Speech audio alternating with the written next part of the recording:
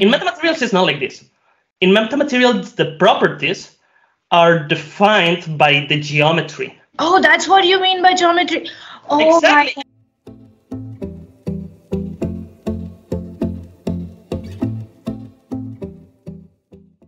Let's get started with getting to know you and your science. Yes. So please explain your research to us in super simple words, please. Assume I'm 12 years old and yeah, all I know is thermodynamics gave you a cold.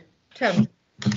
Yeah, so I'm doing a PhD here, broadly in optical metamaterials.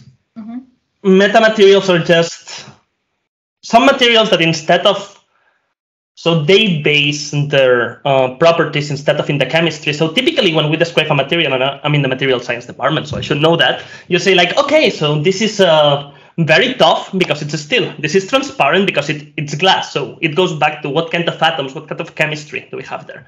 In metamaterials, it's not like this.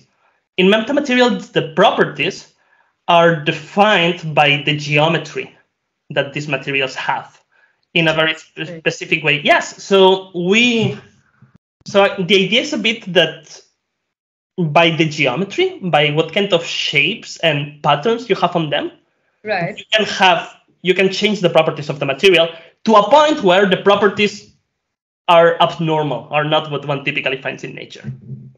Really? So when you say geometry, do you mean the crystal structure?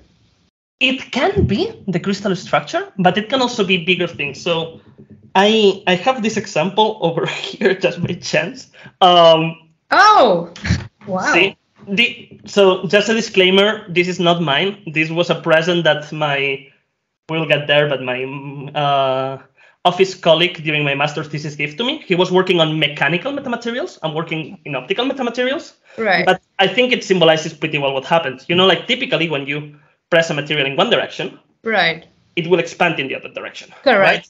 Correct. Here you have a kind of material that when you press it in one direction, right, it also compresses in the other direction.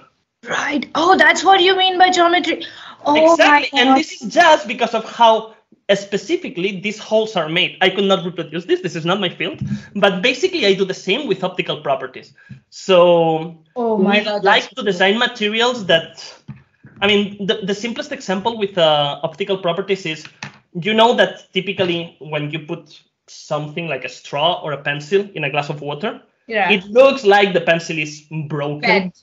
And right? This is because of refraction and so on. This is because of the refractive index. Well, there are examples in optical metamaterials, and actually, I think to some extent that's how the field got started. Sorry, science historians, where you can have negative refraction. And if anyone here Googles negative refraction water, you will find like this picture of the pen going into a glass, and then it coming in the opposite direction, or it looking like it comes in the opposite direction. And that's how it will look if it has negative refraction.